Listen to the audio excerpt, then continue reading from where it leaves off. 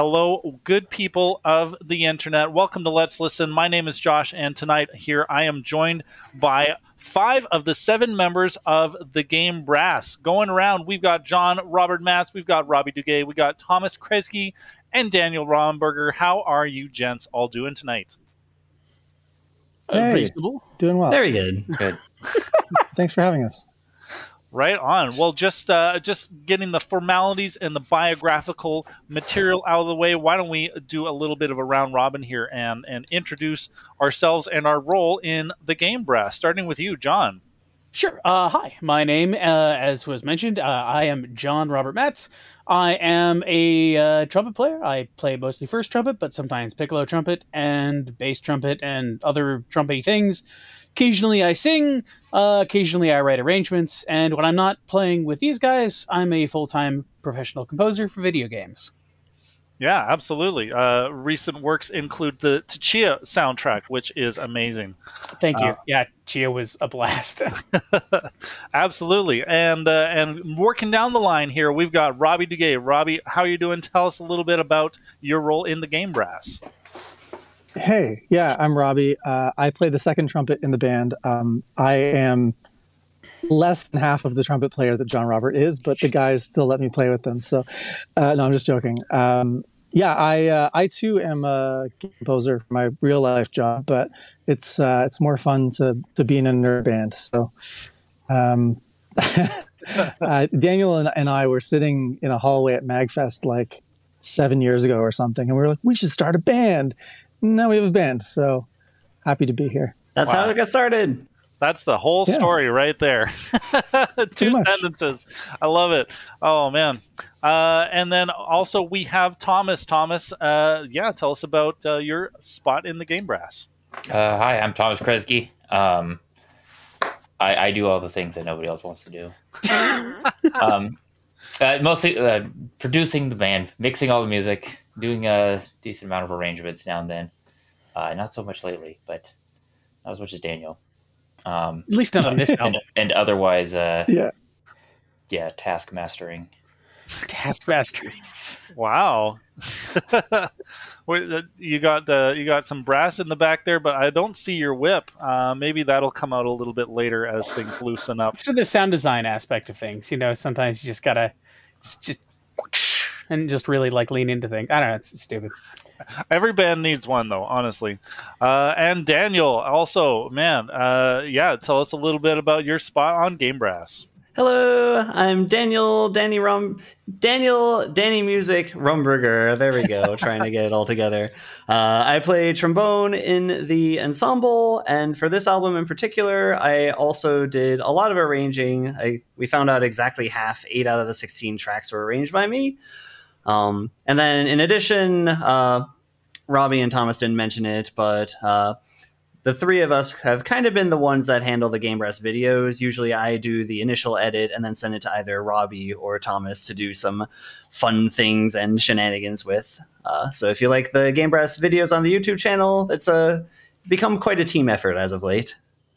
Oh, man, they are an absolute delight. Lots of fun editing and concepts there.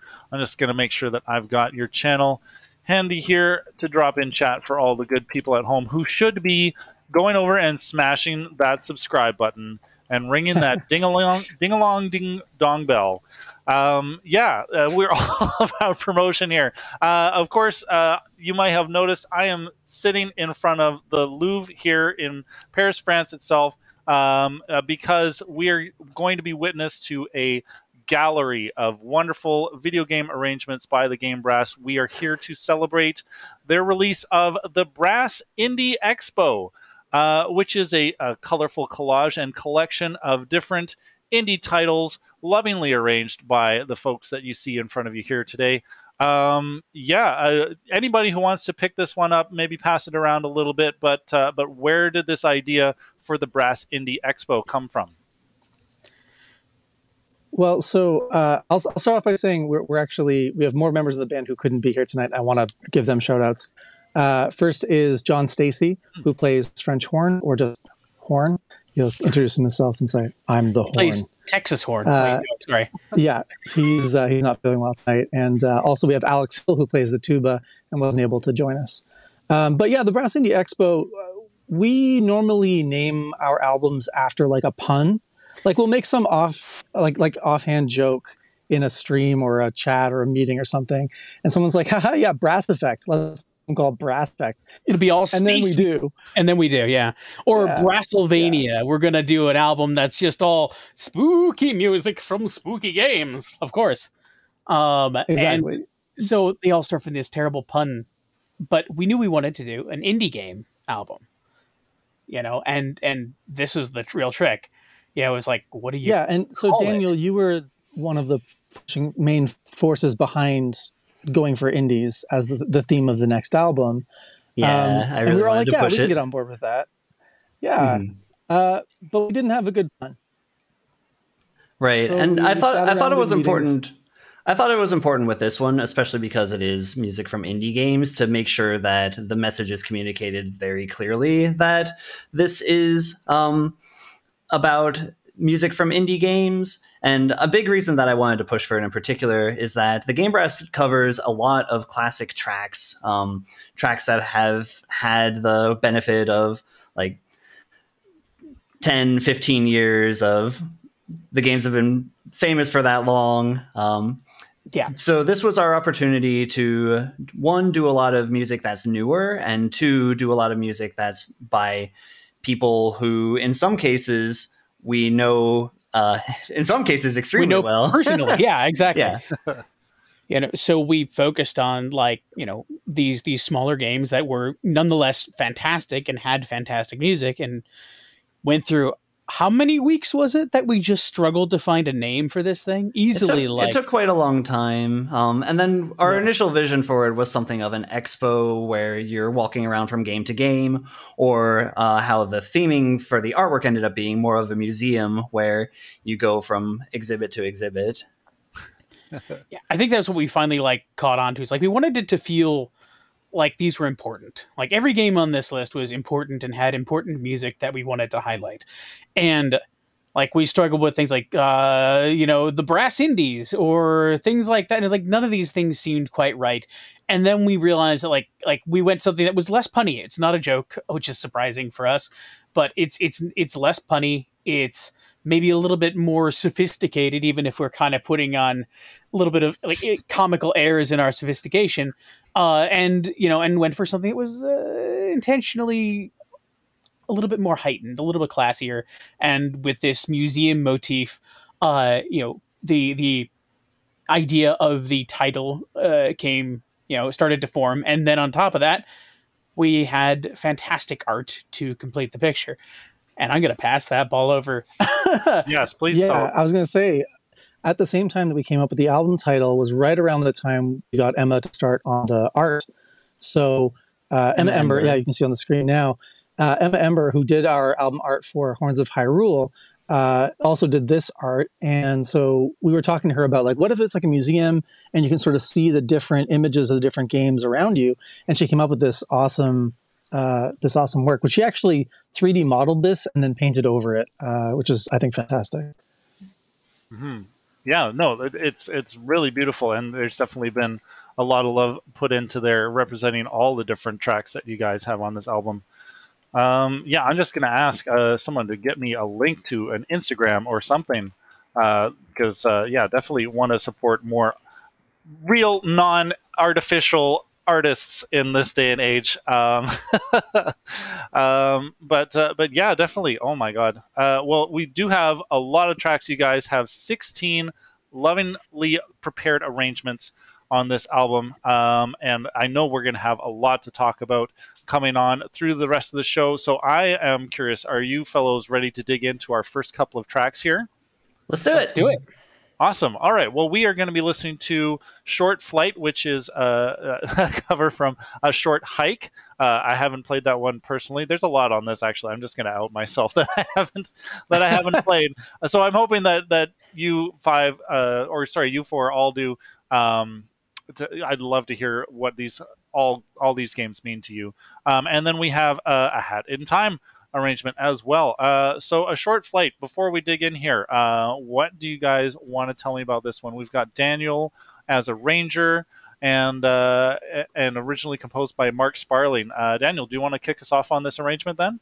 Sure. So I can first say that we know Mark personally. Robby and Mark are colleagues, and we actually collaborated with him already on a cover of Tal Tal Heights that Thomas arranged for Brass Quintet plus Game Boy. So with this game, a short hike, it's recently coming out on Switch.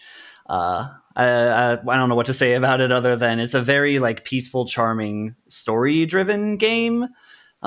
This particular track appears at a very pivotal moment in that game, and it has a bit of a weighty, floaty feeling, kind of. John Robert called it a Studio Ghibli track, and I think that's a very kind comparison.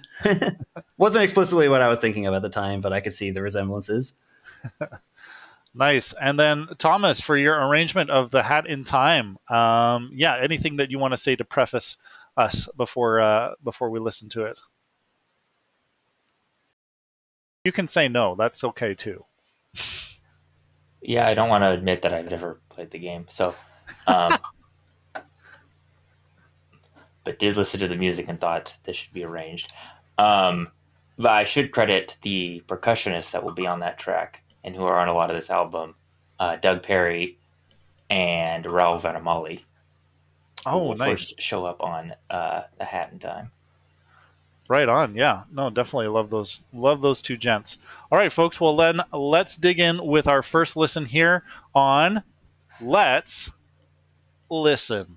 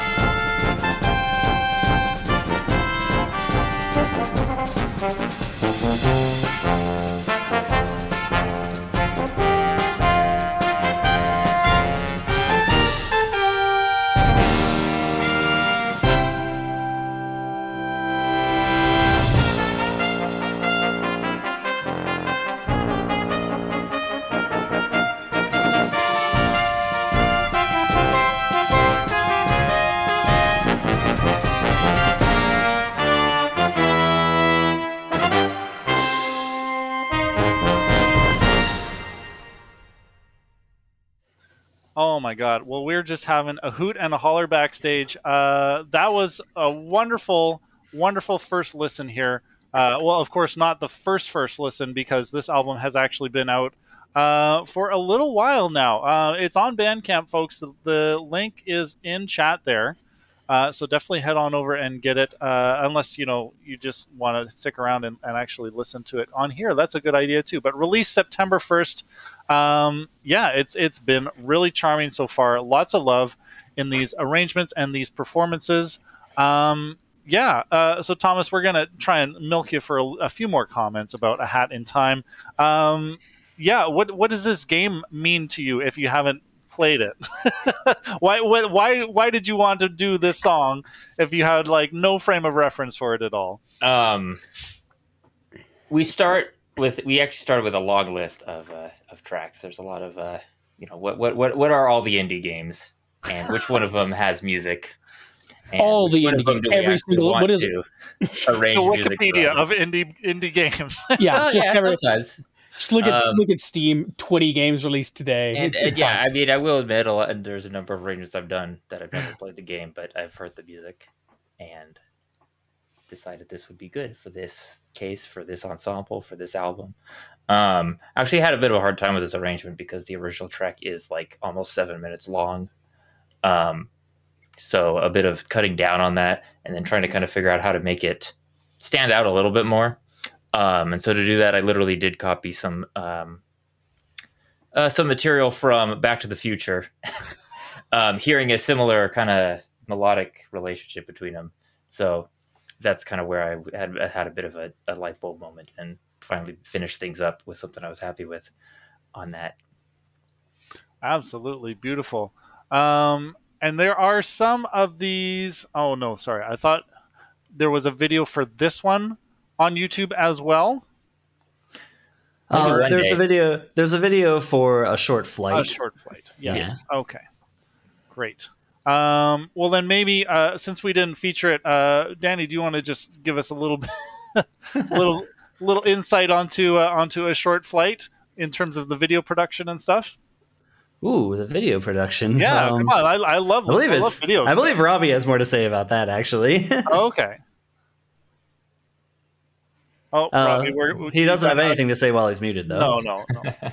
He's doing the gestures. I'm trying to be pretty good about the button, but because we know Mark and Adam, who made the game, I actually emailed him. I sent him the recording and said, "Hey, like, what do you think of this? First of all, and secondly, can you get me some kind of a hack to record some good sections of the game, because the camera is very fixed at like a high angle. It's 3D, but it's sort of like a what's the word? The isometric view? Isometric view, thank you. Much like that for the whole game. But yeah, so he sent me like a bunch of cheat codes and let me break the camera, and then I was able to record spots that were like key to what I thought was good for appreciating the game. And then the actual piece of music is the last one you hear in the game as you finish the game. And so it was a cool thing to like, the whole game is the process of climbing this mountain. And so seeing different places from around the mountain as parts of the background, and then being able to sort of show the main character in flight and stuff is just really nice to sort of be nostalgic for this game that was just so beautiful. Yeah, definitely. Well, folks, the link is in chat there. Please go watch this video. The Game Brass do not take shortcuts. That's for sure. When making these videos, they're a real. We only take short hikes. Sorry, wait. No, that was great. We take as many shortcuts as possible, and then we just try hard anyway. It's the worst plan. Yeah, we're always like, well, here's a really easy thing we could do. We take the shortcuts so we can try hard on the things that we care about. That's true. There you go. The problem is we care about everything. So anyway, there will be videos for all of these eventually. But for now, probably we've got a couple. Awesome. Definitely go check them out on the YouTube channel there, folks. Well, yeah, I mean, we were talking backstage a little bit about the fact that you are all geographically separate from each other. Doing gigs is hard, but obviously, you know, especially being a brass ensemble, doing recording is also a challenge because typically in classical ensembles, you're used to occupying the same room, hearing each other playing, responding to each other in real time, and not necessarily adhering to that hard BPM, you know, those strict tempo maps and stuff like that. So I wanted to maybe get a little bit of insight into what your production process is like, your recording process, if somebody's just starts laying things down, or if you kind of piece it together as you go. Mind if I take this one? So basically, our process begins with the arrangement. Once we, you know, whoever's the lead arranger on a project, sometimes we collaborate, but most of the time it's one person taking the lead, sits down, chooses the piece, writes the arrangement for the people that they want to feature. One thing we haven't really mentioned on this is while we are a quintet for almost everything, we tend to augment ourselves slightly with some friends. We have a couple percussionists on this as well. Doug Perry and Rahul Vanamelli feature prominently in a bunch of these tracks, but we'll figure out what we want to feature, what we want to do, and begin writing the arrangement. From there, we will, you know, write the arrangement in score, usually, create a good-looking score.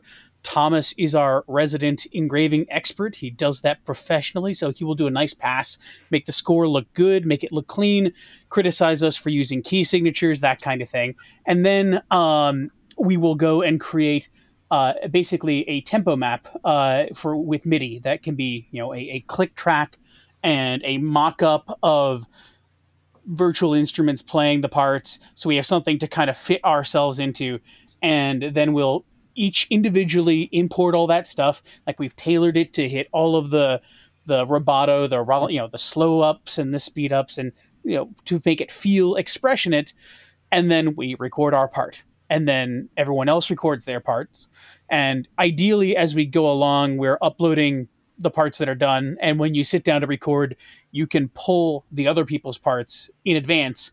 So we're kind of getting to hear at least a couple other people and the expressions that they lay down. So I usually try to, and maybe this is a bit of first trumpet arrogance, I usually try to go and wait out there first and get my stuff done so that other people can listen to me and kind of play off of my expression.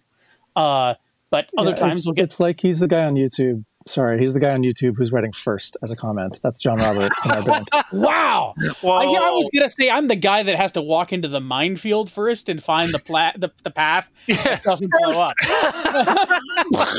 Yeah. Anyway, but yeah, so you go and you record the parts individually, and then we sit down, and usually what happens is then, because like Thomas said, he is the person that tends to do he's our producer and is arguably like mastered the art of assembling a functional ensemble out of disparate pieces recorded in isolation. You know, we've all got pretty good setups for recording at this point that are relatively dry, but he's also learned a lot of tips with, a lot of little tricks with EQ and reverb to kind of bring everyone together into a nice homogeneous sound. He'll import all that stuff on the other end, go through and apply different levels of reverb to make us feel like we're in the same place, do any kind of fine tuning with pitch and timing. That's always one of the real challenges, is getting timing to be exact. We will do the best we possibly can, but at the end of the day, there's always a final pass with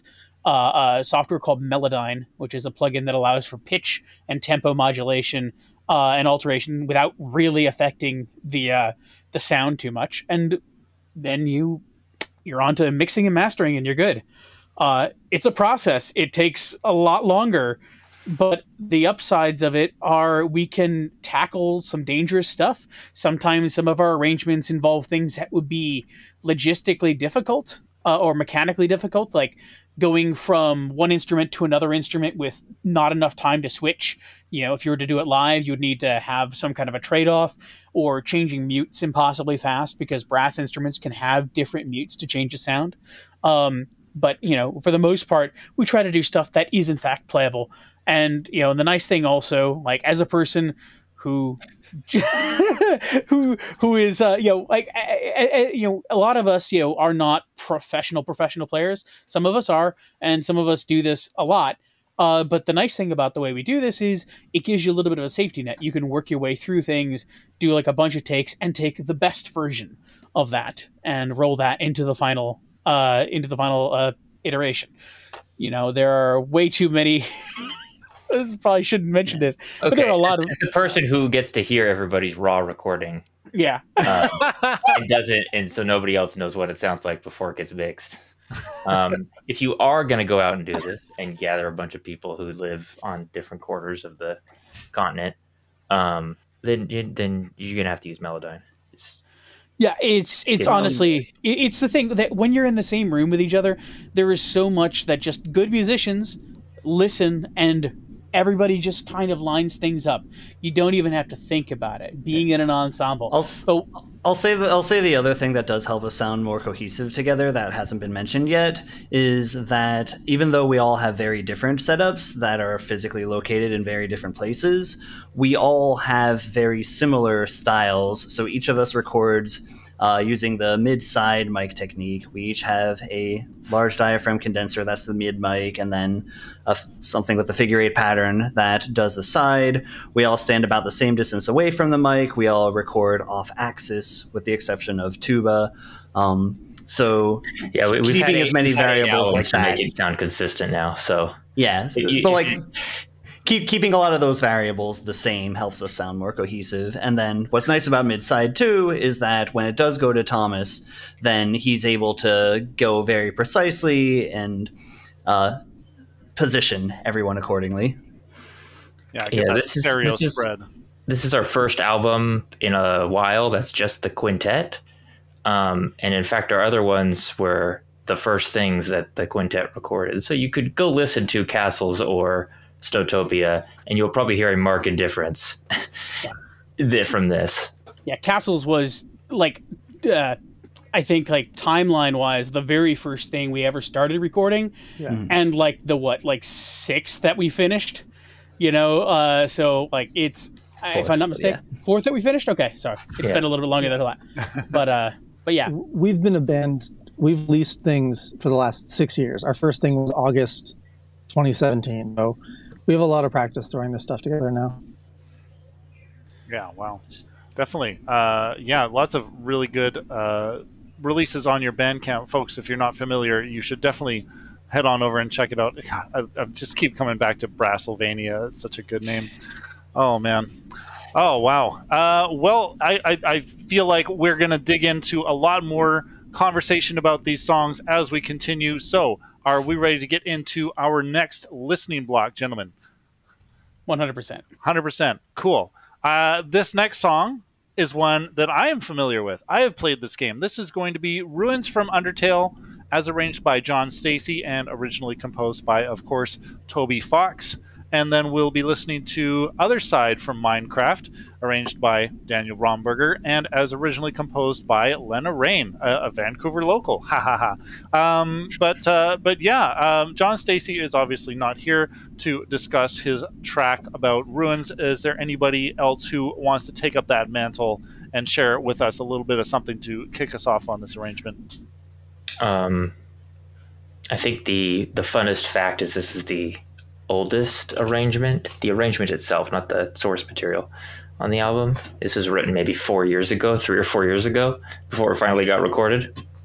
Wow. Otherwise, it's a very JohnStacy piece.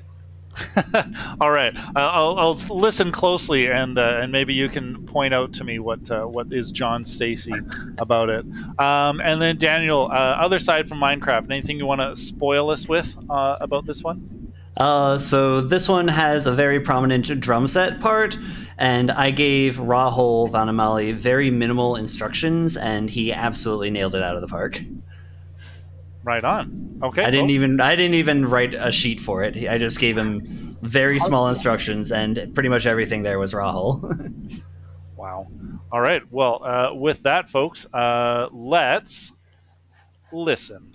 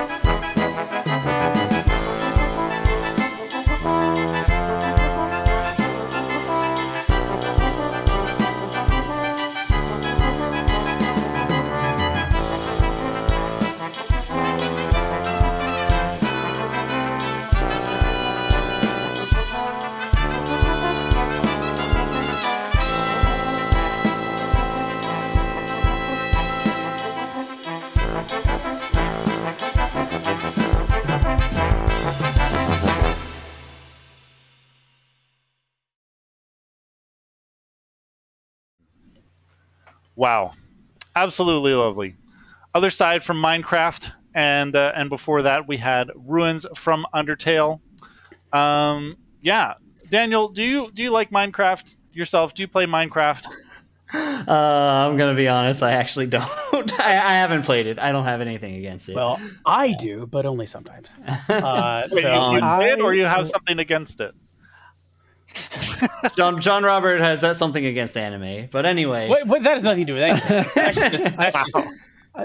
Yeah. I will claim fame. A little self pat on the back here. I played Minecraft. I bought it when it was in beta, like forever ago. Wow. And then Daniel Rosenfeld, was the original composer, C418, ended up moving to Toronto for a while, and I got to hang him a bunch.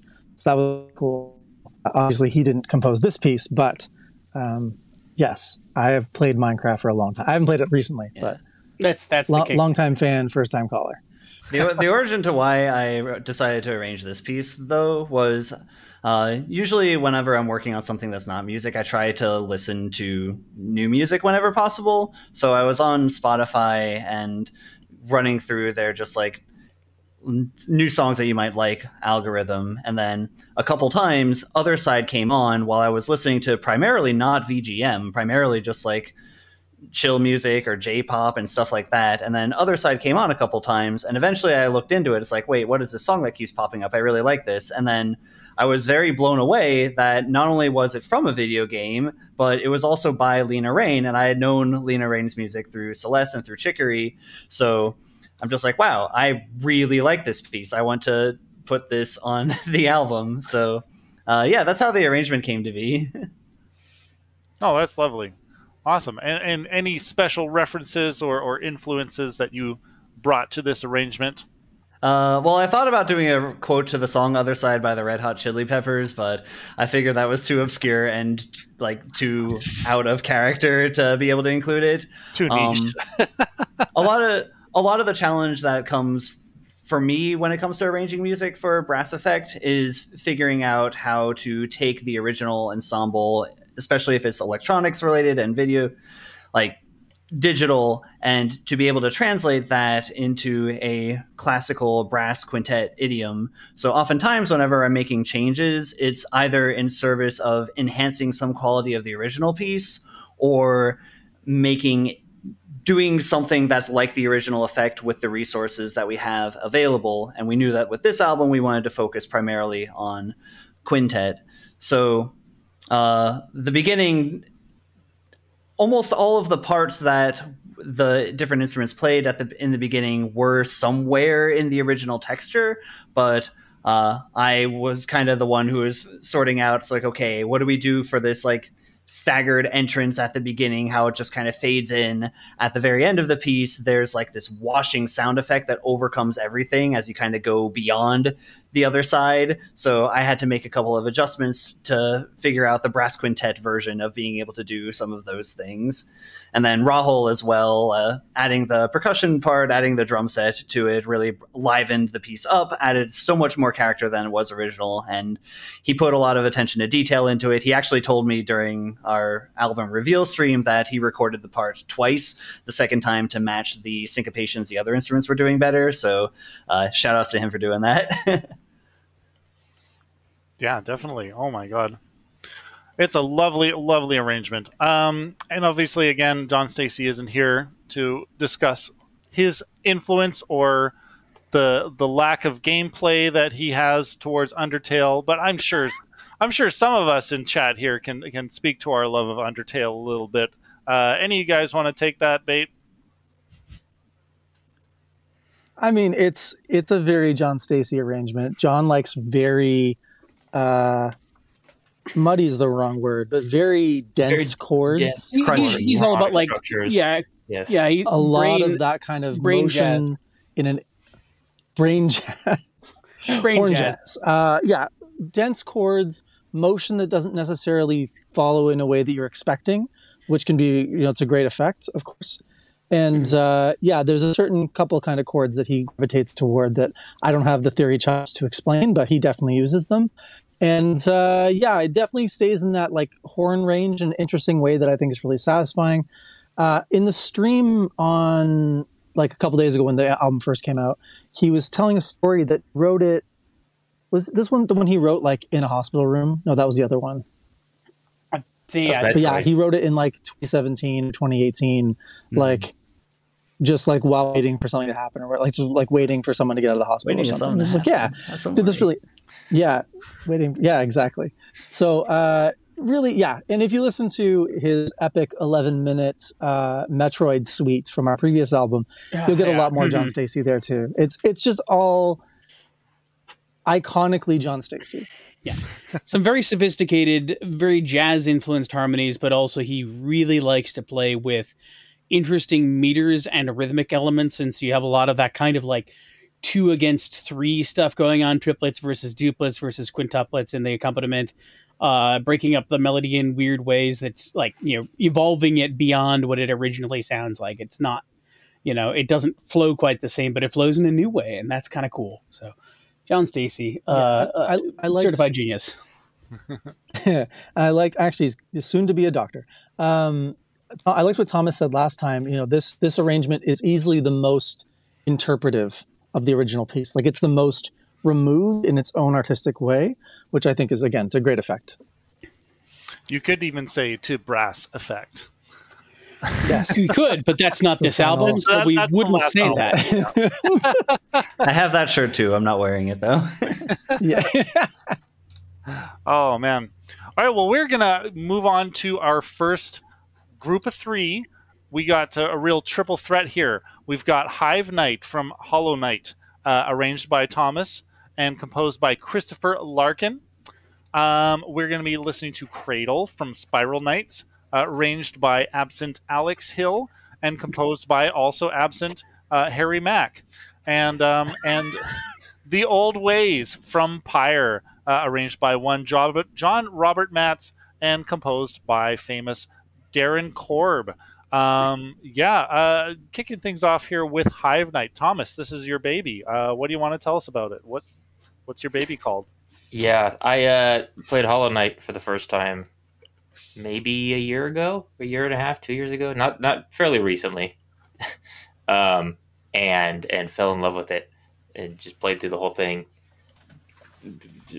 Spent weeks on it, and a lot of the music is very depressing, except for like the battle themes, which are not depressing. And this to me is like a more, I'm not gonna say it's obscure, but it's like not one of the main tracks that I think a lot of people think of when they think of Hollow Knight. And there's always something going in my head when I'm trying to pick arrangements between, do people know this track? Do I like this track? I want to represent this game, but where are the tracks people actually know? I guess I assumed Hollow Knight was probably well known enough where I could pick something that wasn't the main theme or something like that. And so we went with this. I think I just felt the, we'll say inspired. I don't like using that word, but we'll say I felt inspired one day and just got it done in an afternoon. Short and sweet and kind of wrote itself. Right on. Yeah, I mean, sometimes that's all you need. Alex Hill isn't here to speak about Cradle, but before we listen, anybody have anything that they want to mention about that one? We could always talk a little more after, of course, once we've heard the piece itself. Maybe we can identify things that are especially Alex Hill about it. Well, then, John, why don't you tell us a little bit about The Old Ways before we listen here? Sure. So I'm a big fan of Pyre. It's a weird game. It's probably, if I had to guess, I'd probably say it's Supergiant's least popular game, but also one of their biggest swings. Like they start off with Bastion. Bastion is a solid, revolutionary in the quality that they've got there, indie game with just a really fascinating voice work and great music and good gameplay. They elevate it with Transistor, and then they've got this weird game. This game that is a strange psychedelic fantasy world with basically a visual novel attached to a fantasy hockey game, inexplicably, and with a massively branching story and a billion other things. And the music is also super impressive. Darren just outdoes himself every time. Hades is fantastic. The first game, I think there's 2 songs that are really impactful. The next one is about a singer, and then this one has bards in it that tell stories as they go along, and it's wild. And I apologize to all Canadians. But anyway, about hockey. Anyway, but I'm right. Anyway, but it is this fascinating game with this fascinating setting. And I wanted to do something with the main theme. And actually, this is something that was released ages ago, not on a Game Brass album, and we wanted to brush off the dust. And make this and polish this up and make this something special for this. And so I took it in a very slightly unhinged, because I'm unhinged as a human being, slightly I want to say Baroque, but not actually in the musical term Baroque. Excessive and weird 19th century stylings of some of the like classic brass quintet writing. It is weird and strange, and hopefully relatively flashy and virtuosic at times. So I granted I gave myself a few flashy virtuosic things, but everyone gets a chance to show off in this. Sometimes more technical, sometimes more exaggerated and drunken. So I hope you enjoy it when we get to it. Absolutely. Well, let's do our best to get to it then, folks. Let's listen.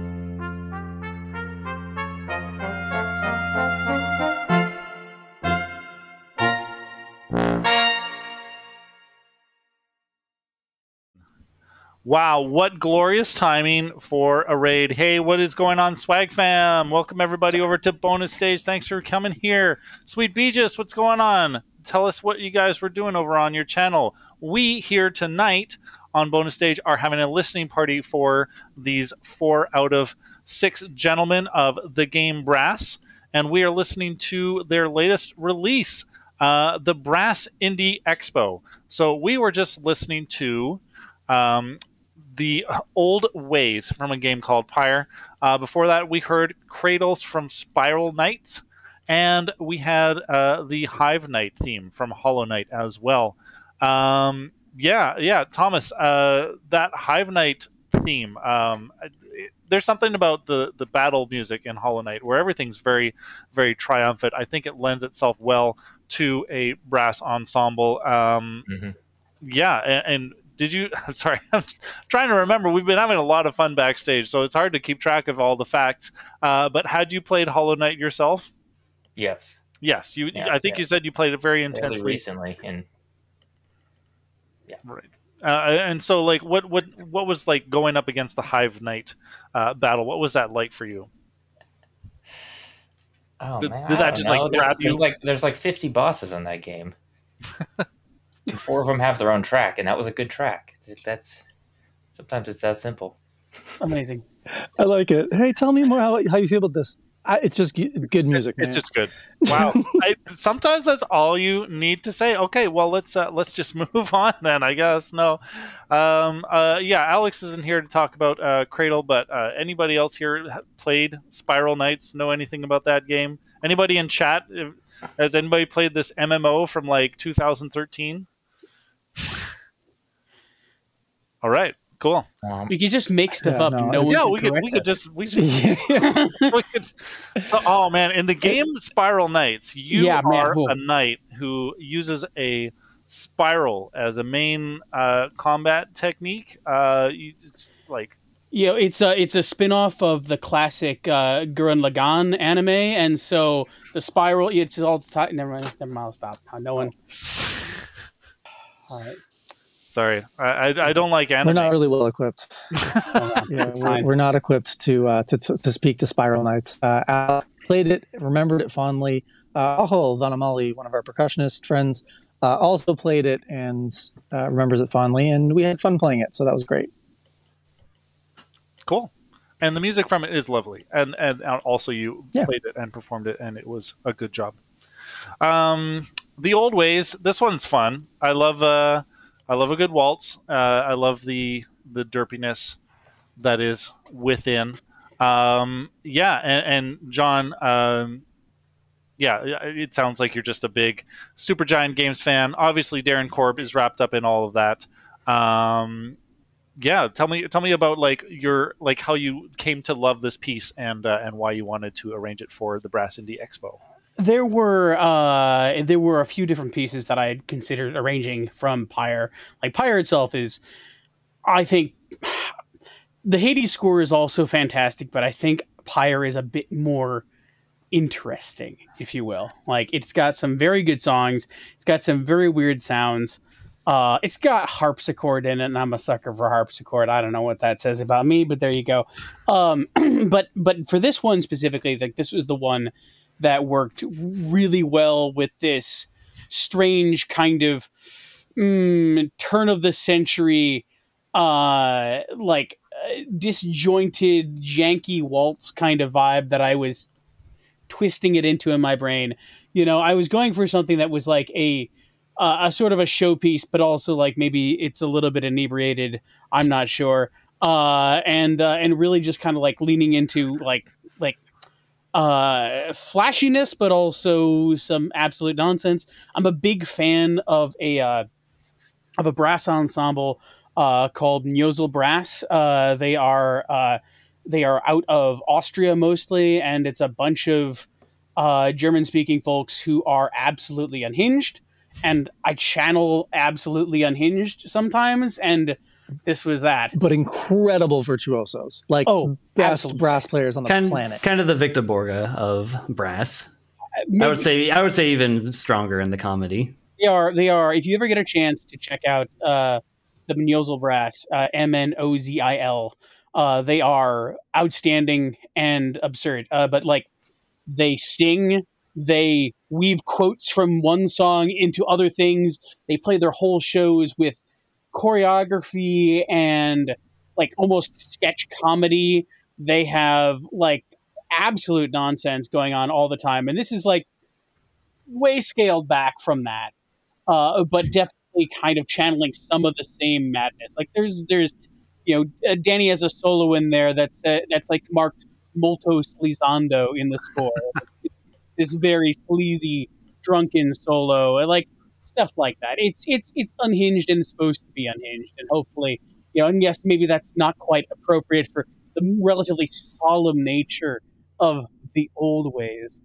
It is original form, but I just had to have fun with it. I have a weird kind of, I'm digressing and taking more time here, but I have a weird kind of mentality about most of my arrangements where I try to take whatever they used to be and then remove it several degrees from the original. So I'll take a theme. This is the theme. How can I boil this down and reinterpret it in some neat way and build it back up into something different?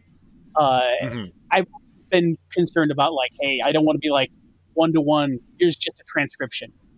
The more I can change it, the more I can bring of myself to it, rather than just orchestrating it or whatnot.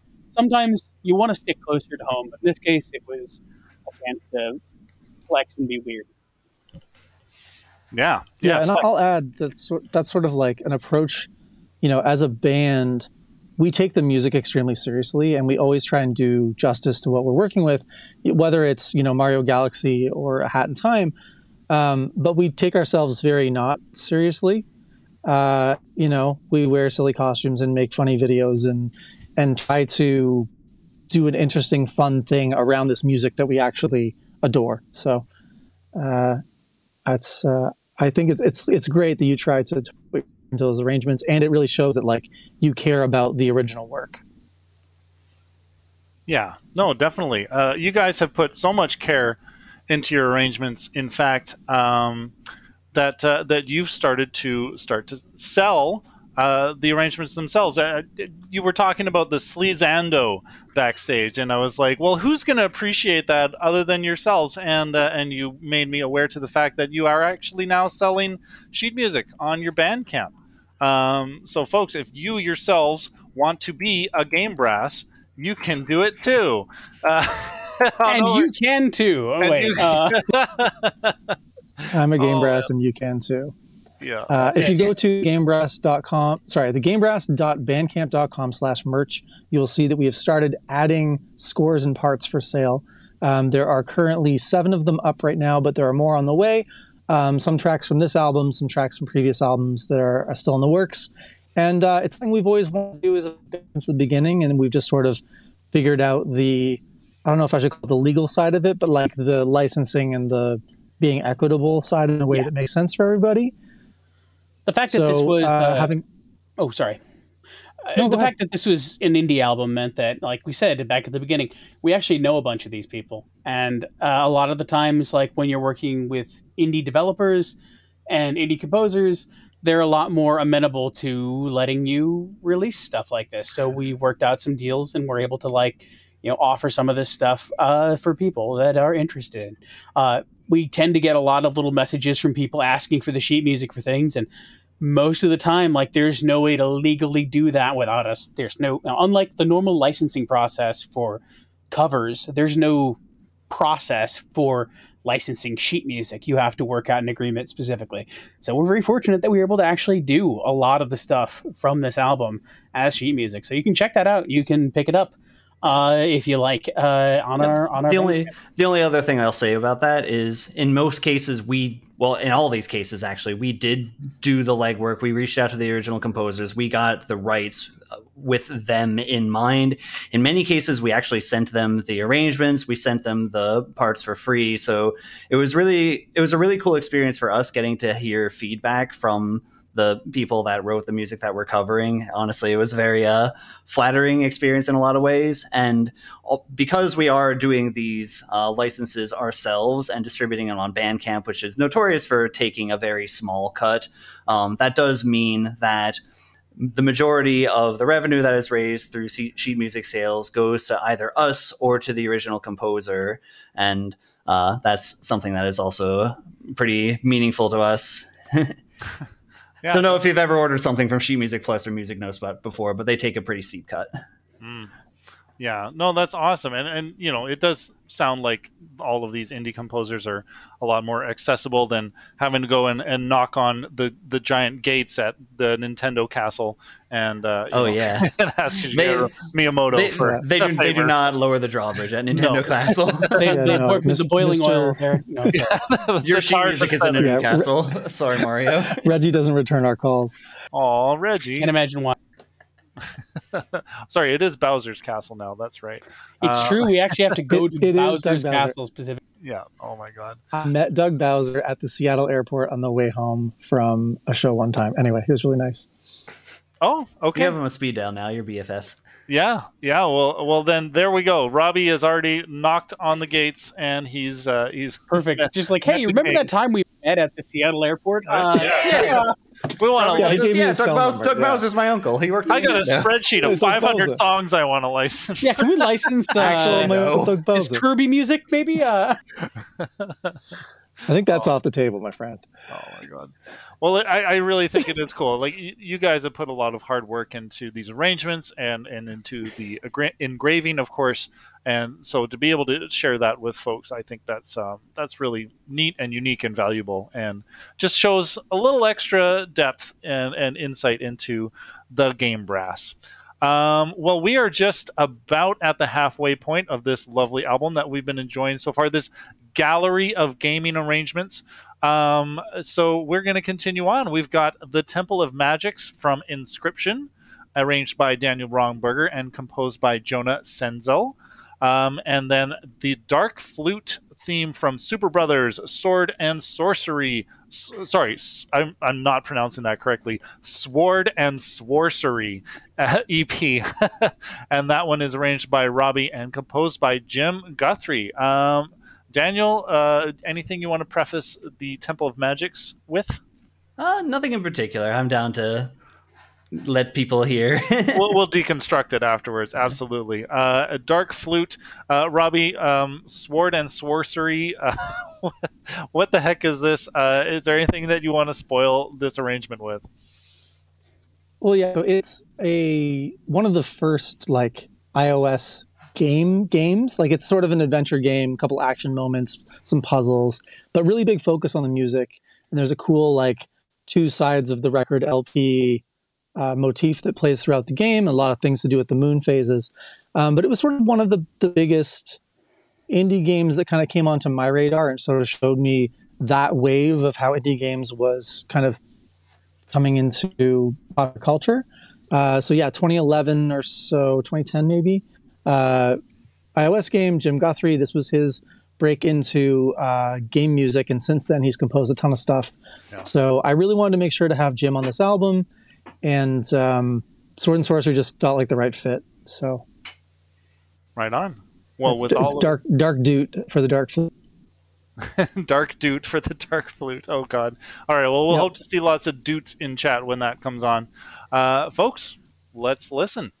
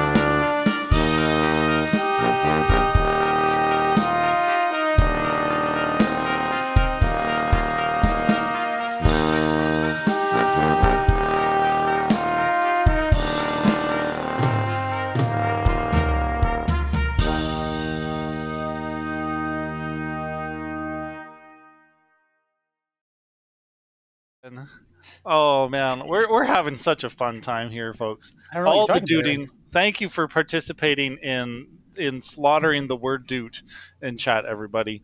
We're very serious. Yeah, we're very serious, and you should be too. Yeah, so that was Dark Doot. Oh, sorry, I mean that was Dark Flute from Super Brothers Sword and Sorcery, and before that we heard the Temple of the Magic Inscription. Daniel, now that we've heard it, tell us a little bit more about your arrangement. Sure. So Jonas Enzel did the music for all of the Daniel Mullins games. So if you like Inscription, definitely check out Pony Island and the Hex. Can't recommend it enough. Inscription is a roguelike deck builder. That's one of my favorite genres. It also has a horror theme and a lot of important story elements to it. So that was one of those games. As soon as I knew of its existence, I got it like that minute, basically. It was so far up my alley. Without giving away too much of the story, I will say that the Temple of Magics is strongly associated with one particular minor character in the game. This minor character has his defining characteristic as being very meticulous, very forthcoming, very pushy and determined and focused exclusively on what that character wants to accomplish, to the extent that it actually can cause detriment to those around him. So when listening to the original theme and by Jonas Enzel, it kind of reads almost like a theme and variation piece. It has this one melody that plays the same. It's played around by different instruments. It's tossed around a couple times, but it is in the same key. It doesn't really falter. It holds the line the entire time, as you would say. So when I was arranging the piece, that was an element, that was a characteristic of it that was very important to me. There are only a very few times where I deviated from the original melody. But with the game, talking again about arrangements, the composer has this array of all these electronic sounds that he's working with. I have a palette that is comparatively more limited. Even though you can do a lot with 5 brass instruments, it's comparably not as much as the others. So I tossed the melody around a couple times. I tried to generally follow the energy of the original arrangement. It's very intense in its contrasts between loud and quiet moments. In order to make the loud moments seem more loud, I added more tension. I added some harmonies, and especially at the end, there's 2 very dissonant harmonies that play all at the same time in parallel. Super caterwaulic effect, really emphasizing that you're pushing yourself to the point of pain, and that's kind of what's happening if you think of it from a more narrative perspective. So yeah, it's a pretty intense piece. It really spoke to me, and it really resonated with me as something that I could do a lot with our ensemble. So I hope you enjoyed that experience. I did. I think I'm going to go back and enjoy that again. You know, in the context of listening to this, but also going and playing the game. I too am a big fan of deck building roguelites. But speaking of going to the point of pain, that sounds like the job of a dark flute. And so we've got Robby to speak on his arrangement there from Sword and Sorcery. Yeah, so I knew that I wanted Jim to be on this album. Jim Guthrie is just such a staple of, or I should say, a pillar of the like Toronto video game music existence. And so, having gotten the chance to meet him, hang out with him, go to a studio, and sort of see some of his work, I knew that he was so iconic that I needed his piece. And what better way to do it than with the game that kicked it all off, and probably one of the more memorable tracks from that soundtrack. So Dark Flute, I believe he told me, was the first original track he wrote on that soundtrack, and it sort of carries as being one of the main things you hear a lot of the game. But his work has never been adapted to an ensemble like ours before. So it's really interesting taking something that's like, I don't know if I should be able to call this like an Alberti kind of line, like that do do do do do do do do. No, classic wing, it totally right? is like it is an ostinato figure in the Alberti style. Yeah, not you can't just do that. Yeah. Sorry, John. You can do that like on a. You could, but it's not going to sound right. If I just go like do do do do do do do do, I'm not going to be able to jump those accurately and make it sound good. So I had to kind of throw the parts around to the different instruments and make. Yeah, you can't just Albertificate it. Albertify. Boy. Albertify. So I had to throw some parts around, and then as I got through the arrangement a little bit more, I basically did like a transcription originally, and I sent it to the band, and they said, "You know what, this is boring, Robby," and they were right. So I went in and started changing some things around. I added a bunch of references to other tracks in the soundtrack. There's actually the intro line that the French horn has at the beginning is from an entirely different track. It's the melody of a different piece, which was the original piece that I was going to arrange for us, but it's too percussion heavy, so I skipped it. And then the trombone does a reference to the sound of the Sylvan sprites doing their like, that happens a bunch later in the game when you're doing little sprite puzzles. But anyway, really wanted to make sure to have something like this on the soundtrack. The other one that since I have the chance to talk right now, I nearly completed an arrangement of a Spelunky track, but we got too much to the end of the project and I had to scrap it, but really wanted to get Spelunky in there too. Maybe next time. But really happy that I at least got my arrangement on this time. Absolutely. On the subject of that arrangement and doing and passing around the dutes, so to speak, Thomas, I want to hear your take on what it was like to mix that and to put that kind of in a stereo space and make sure that all the parts kind of came out with that intended texture. We actually used a pretty much similar setup for every mix. Like the goal is to more or less emulate a live ensemble, and brass quintet kind of is a pretty standard group that's been around for a few decades. So there's kind of a typical way they sit, and so it usually would probably be up to the writer to think about that in advance. And I think we've definitely had other arrangements that have done stuff like that, since trumpets traditionally actually sit in a quintet on opposite ends. So you kind of automatically get that stereo effect.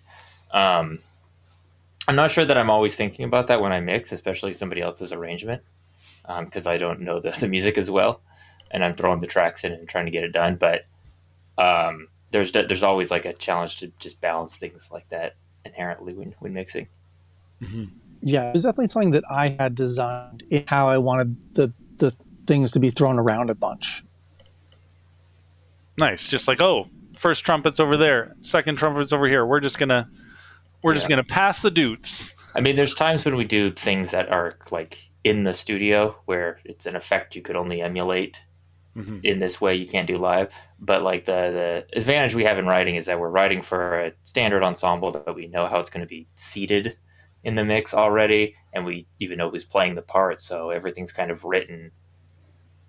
Yeah, the mix process is more just a matter of turning knobs till it sounds like everybody's sitting together, rather than like a creative process in putting that together. The arrangers hopefully already kind of thought about that, who's playing what, and how that would sort of translate. In this case, it's like, we have like these, the term we're looking for is antiphonal, where you have like instruments. Who's looking for that term?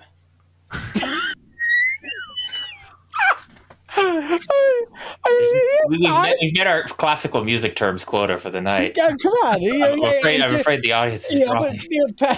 passing those back and forth, across the stereo space. Antiphonal writing, very popular in like St. Mark's Cathedral in Venice. Like lots of Gabrielli. Yes, of course, relatable content. Exactly. Gabrielli. We're here for the most relatable content. Come on. I'll have a music history stream one day. All right, actually, let's go. Yeah, absolutely. Please do that. You heard it here first, folks. Music history and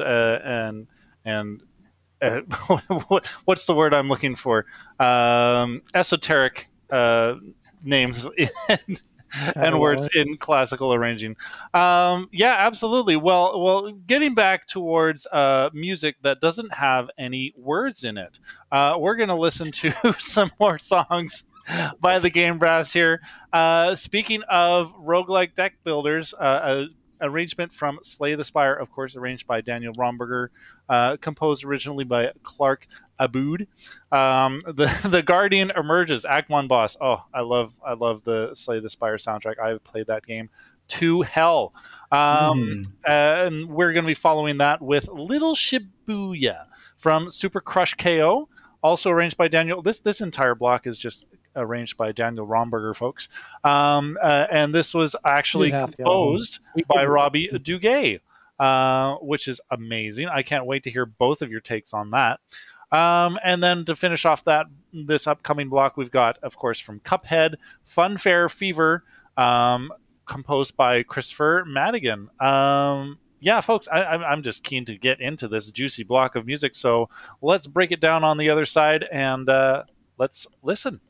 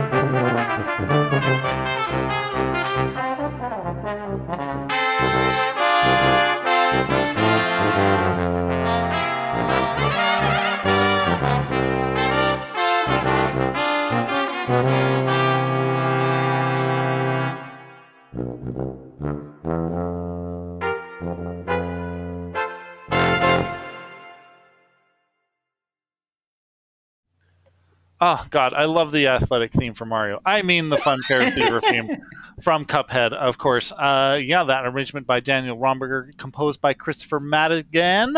Yeah, before that we had Little Shibuya from Super Crush KO, and then before that even we had Slay the Spires, The Guardian Emerges, the Act 1 boss theme, of course. So why don't we start there, Daniel? You expressed your love already for roguelite deck building games. Yeah, so me and my partner, we played Slay the Spire. Like, we did the daily challenges for like I think a solid year. Very much love that game. Very much love the music from it. So I can understand how playing that game would drive you to make something for a brass ensemble. I think it's just a perfect fit. Yeah, it really worked very well. So that arrangement, I don't even know if I told the rest of the band this, but originally I had wrote that for me, playing 5 trombones and 2 euphoniums. At the same time. Sorry. Yeah, at the same time. Multi-tracked. All of your orifices. Multi-tracked. And then when the idea for this album came around, then I readapted it for the game brass. I actually changed quite a lot of things about the arrangement in order to make that work. Both there being 2 fewer voices, and also I wanted to add percussion elements because percussion really adds a bit of extra power to the ensemble. The theme itself, it quotes a little bit of, there's an event called Mind Bloom that you get in Act 3, where you have to, one of the options that you have is to play against a boss that you would normally see in Act 1. And it's just like this really small one-time event that may or may not even happen. And if it does happen, then you may or may not pick that option, though you usually do. But there's a custom theme set for Mind Bloom as well, and it references the original battle theme in a pretty interesting way. So for this particular arrangement, I included a couple elements that are found in the Mind Bloom variation of the track as well. Nice. Love that deep cut. Oh my God, I would not have noticed, honestly. And I've come up to that event and been like, yes, of course I'm going to just stomp this Act 1 boss. It makes you feel good, like knowing how far your deck has come since then. Yeah, it's absolutely awesome. And then after that, we had Super Crush KO, composed by Robby Duguay. Oh my God, folks, we've got the composer here in chat. Everybody, claps. Let's see those cheers. Oh my God. Okay, so yeah, so you composed this music, Robby. Or did you? Sorry, yes. Are you going to cut me off? Did you? It sounded like you were going to cut me off and be like, no, it's not me. It's I was a different say, Robby Duguay. No, there's only one of me. There is a Rob Duguay who is a radio host in Maine, Boston, Massachusetts, Maine, New England. And there is another Rob Duguay, or Robbie with an IE, who is a jazz bassist, if you can believe that. Probably can. But anyway, no, I am the composer of Super Crush KO. It was my 3rd or 4th game with Vertex Pop that did that. The game came out in very, very early 2020. I want to say January. And Daniel was kind enough to do an arrangement of Little Shibuya and actually the Fossil Hunter's main theme as a birthday gift to me. So just like a really sweet gesture to throw those together. And when we started the indie album, I said, hey, guys, I got this arrangement that Daniel did. Like, what do you think? And everyone was really positive and on board. And so we threw it on the album. Nice. Oh, well, that was like much sweeter. I was kind of like going to ask, like, oh, what, Robby, you were like too good to arrange your own song for the album? Or but the fact not that good enough, more like, snap. I don't think we would ever want to arrange our own music for ourselves. We would, like, I think almost every one of us like would want to get one of the other ones to arrange our thing. Like, I don't know, like that just feels right. It makes it more interesting that way. Yeah. Like, I don't want to reinterpret my music for game whatever it is. Mm-hmm. Well, and secret behind the scenes info here, we had and also very much joked about the Mega Matz medley, the entire album production. John's music should actually be on this album. I'll say that. Like we should have figured out some way to get it on there. He's definitely a more prolific composer than myself. But getting like a little clip from Chia, a little clip from, Fossil Echo, a little clip from For the King, throwing them all into the Mega Matz medley, just such a fun idea to me. You just wanted to call it the Mega Matz medley, didn't you? That was I really like saying Mega Matz. It does sound very good. Triple M. Oh yeah, gotta love the alliteration. Just rolled off the tongue. All right, well, yeah, I cannot wait to hear that whenever it may happen. And then after that, of course, Cuphead, Funfair Fever, not to be confused with any of Koji Kondo's work. Daniel, how did you avoid confusing this with Koji Kondo's work? I mean, it's only the one part that kind of resembles it, right? yeah, that's true. Yeah. No, Funfair Fever is great. I actually had arranged it previously, both for myself, whistling plus David Russell playing piano, and then another time in Mario Paint Composer. On my personal channel, Danny Music, which I update like every now and then nowadays, but Funfair Fever, the Mario Paint Composer version, is my most viewed video by far, and I think it's just because it happens to have Mario in the title because of Mario Paint, and that's the one that everyone calls the Mario World Athletic theme. So Mario, he's a plumber, I don't know. But Luigi Mario. This is my brother Luigi Mario. It's fine. Yeah, so this one was much more adapted than those ones were in order to suit our ensemble. A lot of the piano part in particular has constant 16th notes, so I had to find ways to break that up among the instruments that were at our disposal. And there were a couple other parts that I felt that even if you could do them, then they wouldn't really sound great because they're not idiomatic on brass instruments. So I tried to come up with ways to get the same effect with skills that were at our disposal. In many cases, this involved adding counter melodies, adding like different tuba runs, things like that. There's a part where the tuba actually quotes Entry of the Gladiators by Fushik, also known as the circus theme, in the bass as very shortly before the climax of the piece. The climax of the piece is in swing time, which is a difference. So really wanted to emphasize just being goofy and having fun, even though the piece is really quite hard. Oh, man. Well, we definitely had a lot of fun listening to it. I hope it was actually fun to play after all of that. We've just got a couple more listening blocks, folks. Coming up next, we've got an arrangement by Thomas Kresge, composed by Daisuke Amaya, and that is, of course, the Moon Song theme from Cave Story. I love Cave Story. I just beat it recently again, and it's just such a wonderful game. The first indie game of all time. The first indie game, yes. The very first. Oh, my God. And then after that, we've got an arrangement by Robert Matz, composed by Lucas Pope. It is The Doom from Return of the Obra Dinn, and I am definitely going to need a frame of reference as to what the heck that is. John, do you want to? You've never heard of Return to the Obra Dinn? Return of the Obra Dinn? No, I haven't. Oh, have you heard of Papers, Please? Papers, Please, yes. Okay, so Papers, Please was Lucas Pope's like breakout game. His next game, which is I think even better, is a detective thriller, for lack of a better way of putting it, called Return of the Obra Dinn.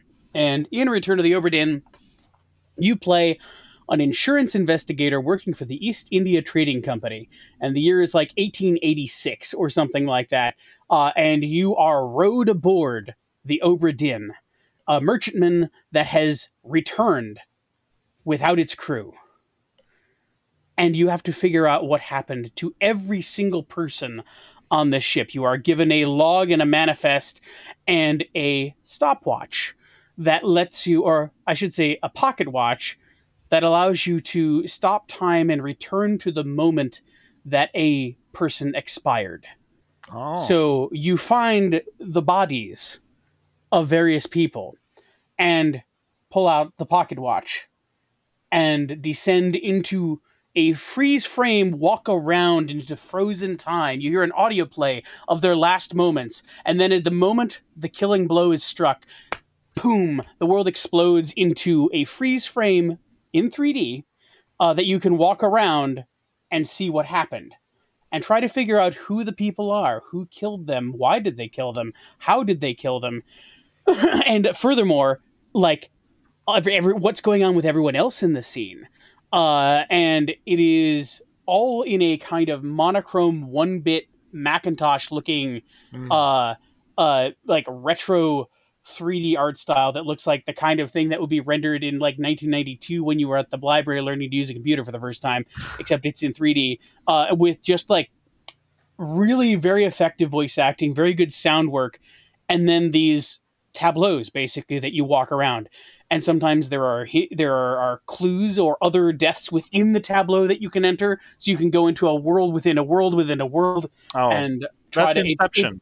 It's amazing. Like really, like I'm a huge fan of mysteries, mystery like books and literature. I like solving puzzles like this that are well thought out all the way through. And this game is one of the great.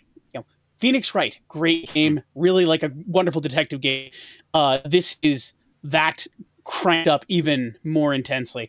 And the music is all composed by Lucas Pope, the designer of the game, writer of the game. It's very much a kind of one-man show. It's him and like 2 other people and the rather, I think is like maybe like, I think they have unique voice actors for every single character. Wow. And they all speak in like it's a very multicultural crew, so they speak different languages, and some of the puzzles are like you hear their voice, who's talking, it sounds like it's Swedish, okay, there are 2 Swedes on the ship, that kind of thing. And so like it's a like voice cast is pretty big, but the crew of the actually built the game very small, and the music is intense, so you'll hear that when you get there. If you played Oberdin, you will recognize this music because it hits early. And I strongly recommend you check it out if you have not played Oberdin. Anyhow, there we go. Sweet. All right. I'm going to consume that game. That sounds absolutely lovely. But first, I'm going to listen to music from it. And you are all going to listen to music from it. We're going to be hearing Moon Song from Cave Story, and then The Doom from Return of the Oberdin. Folks, let's listen.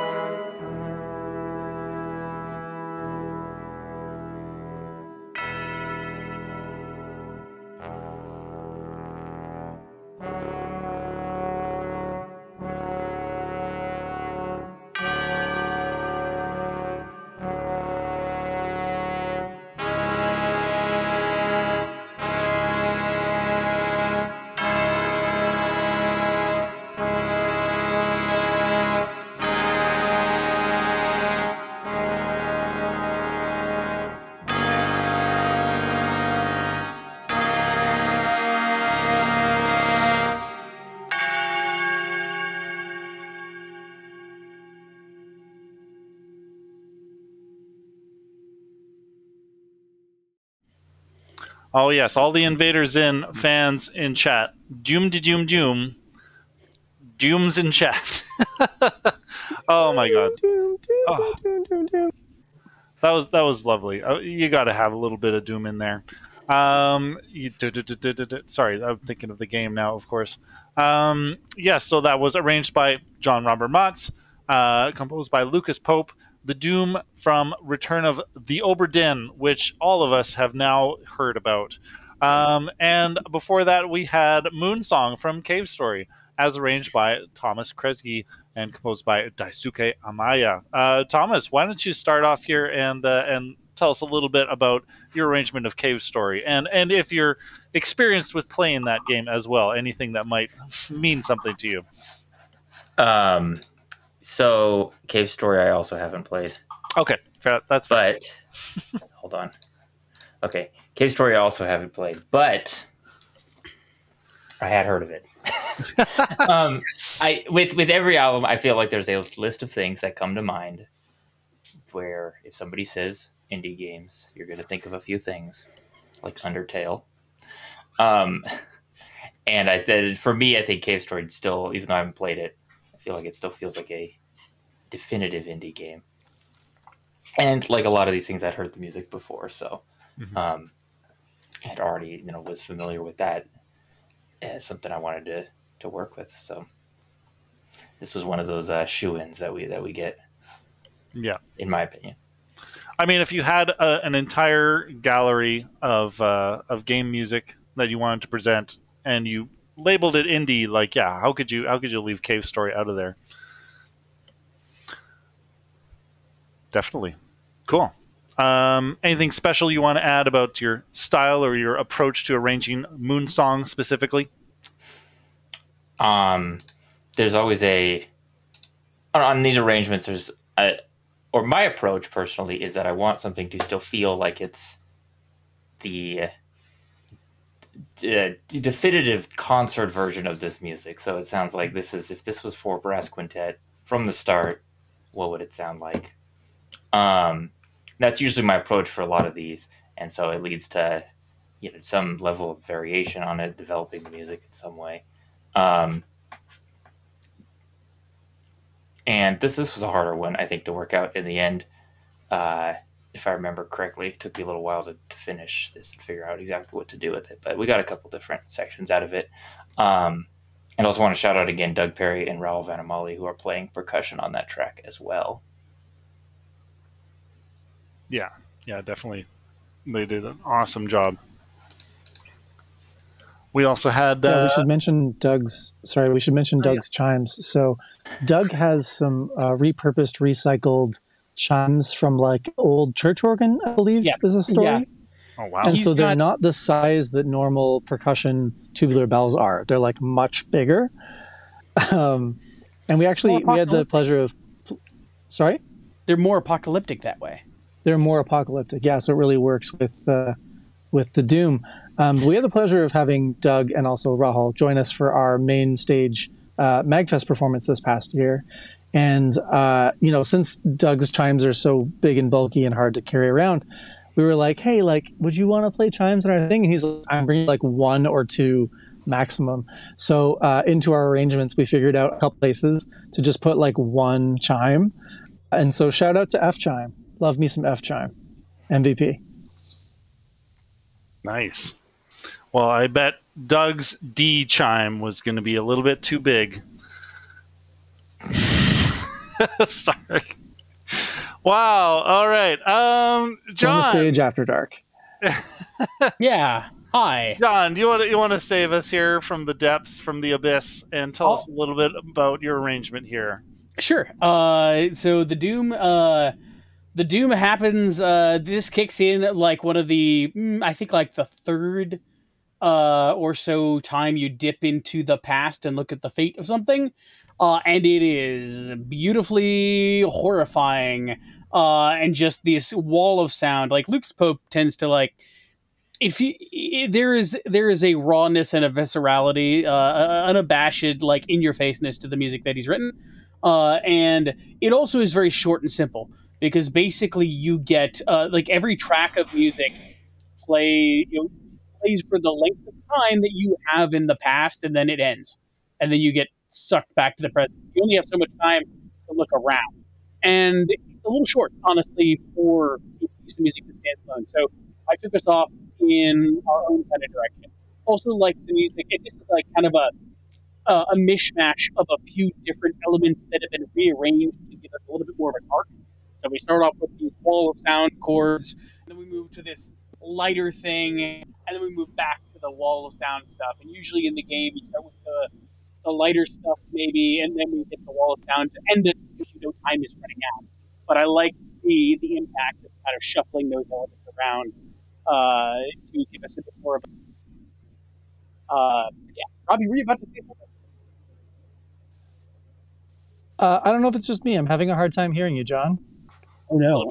Little bit of just some microphone artifacting or something. Why? I'm so sorry. Yeah, you went like loud and then quiet and loud and quiet. I heard basically everything you said, but I was trying to interrupt you to be like, "Hey, lean into the mic or something." I don't know.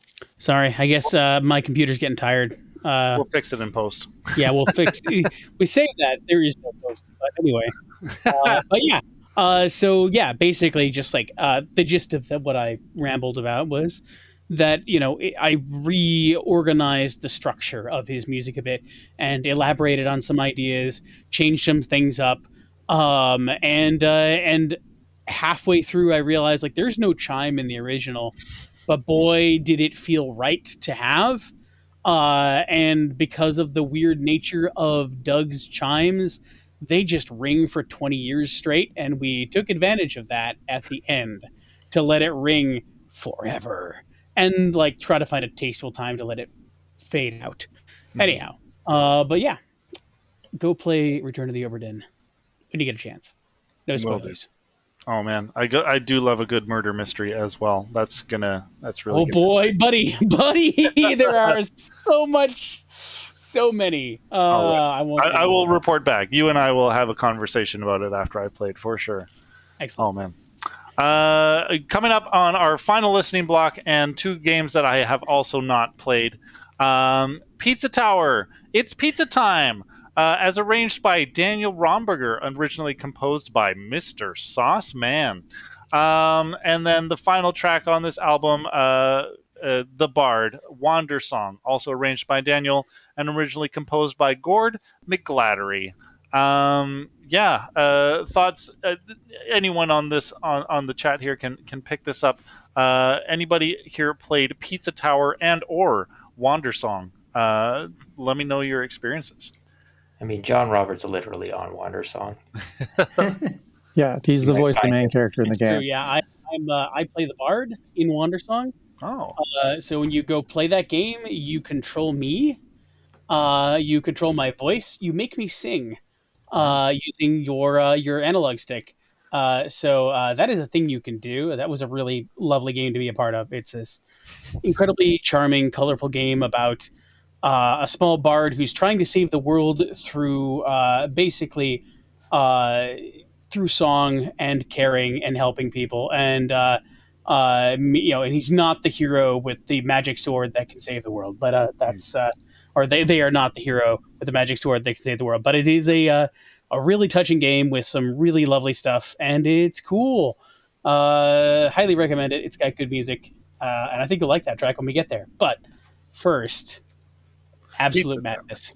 Yeah, we had Game Grooves on for their Pizza Tower album, and I think there was only like 1 or 2 people on that album who had played Pizza Tower, so my standards are pretty low. Anybody here with experience on Pizza Tower? Oh, okay. I can talk about that. So I think more than any other game in recent history, especially for an indie game, Pizza Tower really owns their style. Like, everything is a caricature, over the top. There's like the movement is extremely fast to the point that it's difficult to manage. You're going so fast.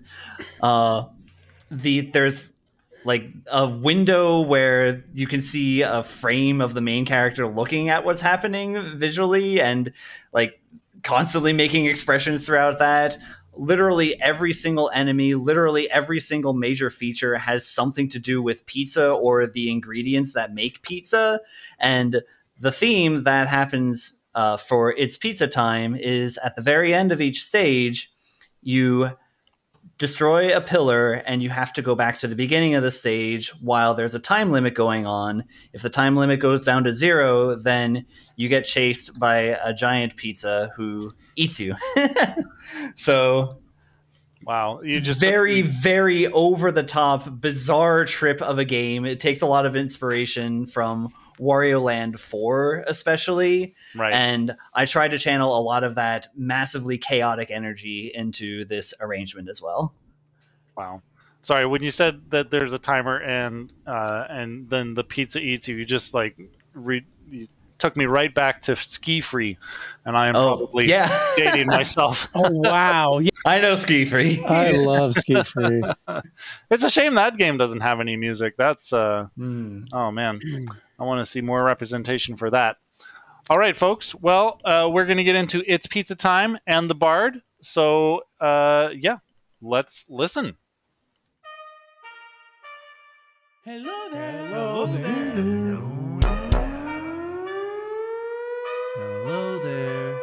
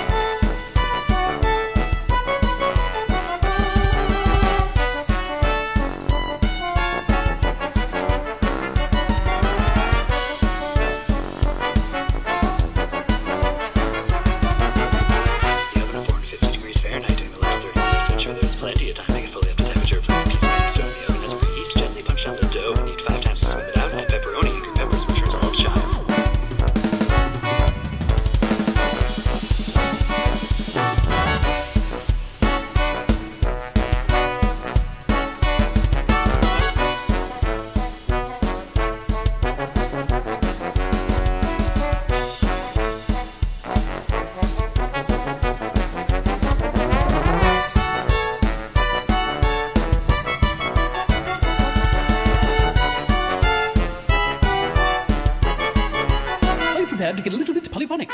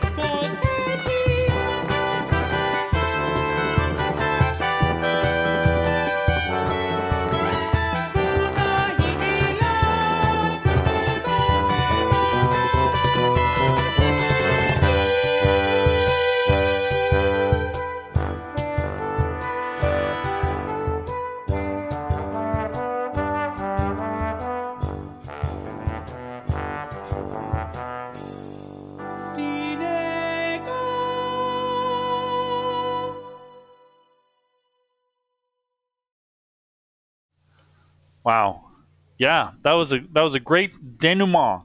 Um, we're just loving our words here today for a whole bunch of songs that don't have any words in them.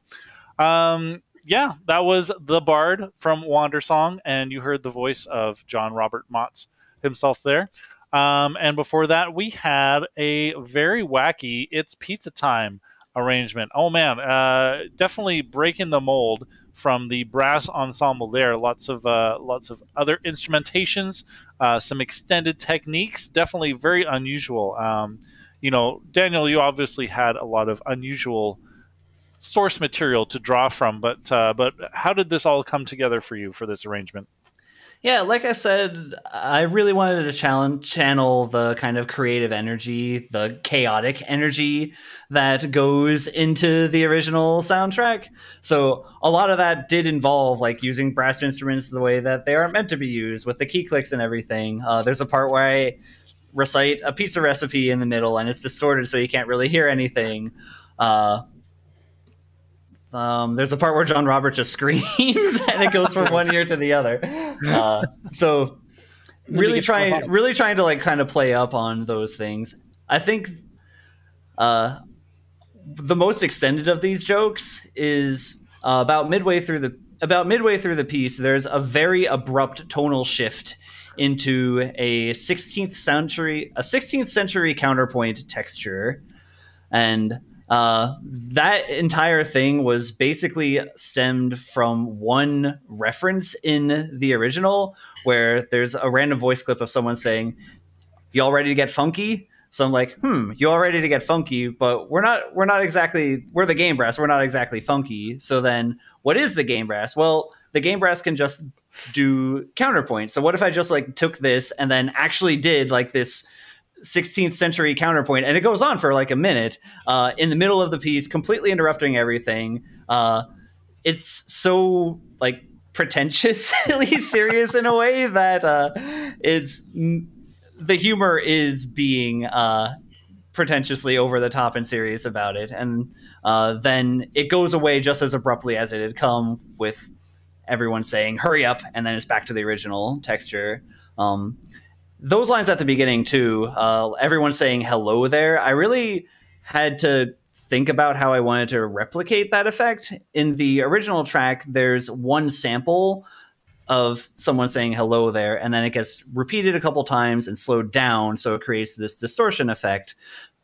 So for us, I had everyone sing it, try to match roughly the same interval tone, but start at different ranges. So I actually had the lowest hello there. I think it went down to the low D. But yeah, that's kind of the idea. I really wanted to channel just what makes Pizza Time and Pizza Tower in general, very in your face, chaotic, energetic, and fun. Also, shout outs to Rahul Vanamali for playing the drum set on that part. It was actually quite fast and quite challenging, and he did a really good job with it. And shout outs for yourself as well for throwing some theremin on there. True. Yeah, also with the theremin too. This is the first time that I actually distorted theremin in a Game Brass recording, and I just recorded it after the fact and added a few effects like you would get from pedals to really just play with the sound and make it add a little bit of that extra bizarre, otherworldly spice to it. Definitely. I cannot wait to see it replicated in a live setting. Just Hey, that's a challenge. Your trombone and your theremin, if you could play the theremin with the end of your trombone. Yeah, so that is a challenge. There, yeah.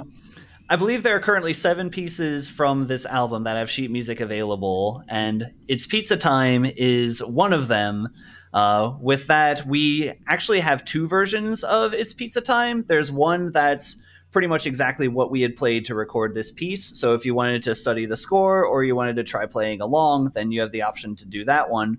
But then also included with the same purchase, if you get it on Bandcamp, you can get a performance version where we did take the piece and simplified it a little bit. It's in a slightly lower key, and we did a couple of different alterations to get some of the effects. Like Thomas had certain members start from off stage in order to replicate the coming in gradually effect. So, yeah, if there are any esoteric contemporary ensembles out there that want to try it, I would love to hear it. If you know someone who happens to be in an eccentric contemporary brass quintet and wants a challenge, then this is something that you can provide them. Oh man, well, you guys are the only one that comes to mind. But if any other come up, I'll definitely throw them your way. Oh, man. And then after that, we had, of course, the Bard from Wandersong. So, Daniel, did you arrange this for John Robert Matz's birthday? No, not for his birthday. Yeah, close enough though. But this was a really special thing for us because like John Robert Matz is the voice of the Bard, which is like the mechanic of Wandersong. Wandersong would not be Wandersong without John Robert's voice. It is ingrained into every element of the game design. So I really wanted to give John Robert that special moment. And as we talked about before, Wandersong is very much about of like not necessarily the mightiest hero at first glance, overcoming all the challenges that are set in their way with kindness and love and with song. So it's this incredibly wholesome game. Like, it's very charming in a lot of different ways. So to add to that effect, I added a percussion section. No drum set in that one. It's all more auxiliary instruments, a couple toys and things like that. And all of those other instruments are played by members of the Game Brass Ensemble. Oh my God. One of the fun bits about that is, all of the lyrics that are written are all of the stuff you said before, like you can play the Bard's part in the game if you wanted to. But when it uses the exact range that the Bard can sing. Yeah. When you gave it to me, though, there were no lyrics. And so I went back to I dug up the old Excel spreadsheet from 2017, 2018 or so when I recorded all that stuff and all of the syllabic combinations for every line, and basically just like, okay, we got to come up with authentic lyrics that were sung in the game, because the way we did it in the game was, a syllable and a held starting consonant and a held vowel shape for as long as you possibly can so they could turn it into a loop. And so I went back to that list and figured out what lyrics sounded good. It's all nonsense, of course, but I wanted to do something that had like a sense of, rhyme, and that had like good vowels to live on for the long notes and whatnot. And then just tried to put on my Bard hat again. Wait, I got that over there. Put on my Bard hat again and really kind of like lean into the Bard sound, which I haven't done in a while. Oh man. What was it like to relive that character?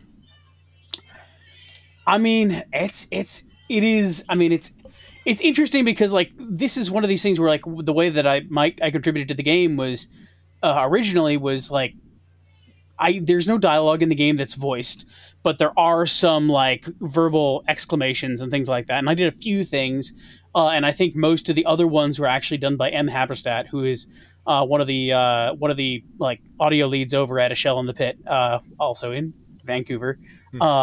You know, but then everything else is like basically just creating this virtual instrument that you're going to control using, you know, your Xbox 360 controller or whatnot. And so you're just singing notes to some degree, and I didn't really know much about it beyond the basic setup for the game, which I really liked. But, you know, you had, but I think I made like, you know, 2 octaves of normal stuff.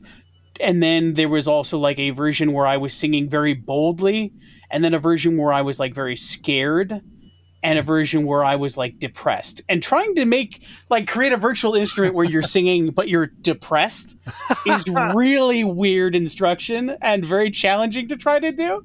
It's like, I'm gonna sing it like I'm really. It feels easy, man. I don't know. But there's just a dial on the yeah, just that, right? Yeah. Well, I mean, actually, like that's a spoilers for the game. Like you aren't all in one emotional state over the course of the game, and things happen. The game, as much as I like harped on about it being like this wholesome experience, boy, it goes places. And there was a point at which it just hit very. It was laser targeted, and it was kind of worse because I was the character and I had to step away for a bit. So it's a great game. Highly recommend you check out Wandersong. It's been out for a few years, but it's on like everything at this point. So it's a good game. Nice. Well, I think that I can safely recommend that everybody goes and checks out the Brass Indie Expo. What a wonderful gallery of gaming arrangements that we've been able to listen to tonight, and that you can all listen to on your preferred devices in your own time by heading on over to the Bandcamp page and purchasing it. We did just miss a Bandcamp Friday, but you know what? You don't have to wait until the next one. You can go there right now and grab it. There is also a compact disc available for purchase, and a couple other merchases as well. So definitely go and find something that you like over there. Excellent job, everybody. John Robert Matz, yes. Thomas Kresge, Daniel Romberger, Robby Duguay, and of course JohnStacy and Alex Hill, who are not here, and also Rahul Vanamali and Doug Perry. All excellent work on this album. This is just an absolutely beautiful release. Yeah, and I usually wrap things up here by asking what's coming up next. So yeah, anything in the works for the Game Brass? Are you guys going to sit on your laurels for a little bit? We do have more things coming up, but they're not official yet. But we are releasing new sheet music within the week. Yep. And hopefully later. So keep looking out for that. Yeah, and our YouTube channel is going to be filled with more videos from this album. We always try to we always start off with a simple, achievable idea and then go way too hard on it because we can't help ourselves. So please come watch those. We always try to do a premiere. The premieres are Sundays, and they are just, it's always just a fun little time. Feel free to drop in, see what nonsense we have wrought for that week. It's always good. Yeah, it's usually every 2 weeks, and we just did one this last Sunday, so expect one in about a week and a half. Sunday at 1 Eastern on our YouTube channel. Okay, cool. Well, that's a nice way to start your Sunday morning over here on the West Coast. Folks, definitely go and hit that subscribe button and purchase the Game Brass. This album is also expected to arrive on other streaming platforms at a later date, as of yet unannounced, but definitely look for it on your preferred streaming platforms. And thank you, everybody in chat, for being here and for participating and for sharing your lovely thoughts and your esoteric words. It's been a really good time here on Let's Listen tonight. Thank you so much, the Game Brass. We're going to close things up here. I might find a worthy raid target, but otherwise, folks, you can expect to see more here on Bonus Stage. Next weekend on Saturday the 16th, we will be having our next Music Online concert. So definitely go and check our social media for updates on that. And otherwise, we'll see you around. Thanks, everybody. Have a good night. Thank you. See ya. Bye. Bye. Thank you.